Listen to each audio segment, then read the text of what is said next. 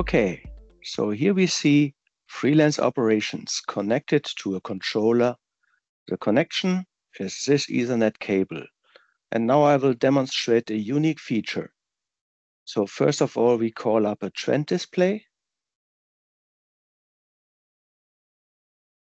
And what I now will do is I disconnect the controller from the PC.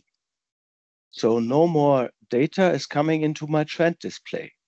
So I'm disconnected. My PC has no connection. We see that also here, red marks on dynamic fields, and no connection to Process Station 2. What I now will do is I just connect the cable again. And what we see is it refills the gap. That means my controller buffers. The controller buffers the trend data even if the cable is disconnected.